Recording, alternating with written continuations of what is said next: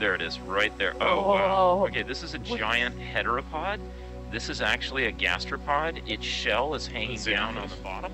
This is incredible. And, yeah, this one's huge, too. This is like 30 centimeters long. Wow. These are predators. They're mid-water, so this is an animal that normally would not be associated with the seafloor. They usually consume other pelagic snails. Their little shell on the bottom is basically vestigial, meaning it's barely used anymore.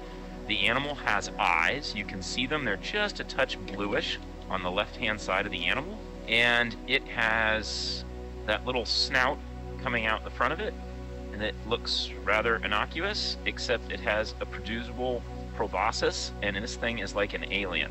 And it actually sucks other snails practically right out of their shells. Oh, wow. Yeah. Little fin for swimming on the other side there is the modified foot.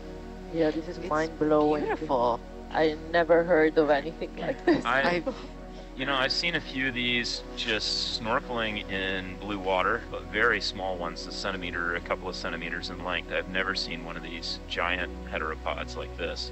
This is a very primitive gastropod shell.